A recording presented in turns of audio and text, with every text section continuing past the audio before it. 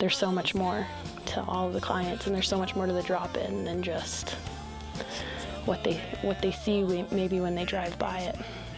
We have so many unique individual people with so many different talents and skills, and I hope that they would see that our people are people just like them. When we were there, we seen their artwork, and that just blew me away, some of the stuff they had there, and talented musicians. And I think the Drop In Centre is looked at as kind of, it's over there. And people, you know, I think veer away from it as much as possible, rather than looking at it as, you know, these are people that could be my family, they could be my friends, and how can I help?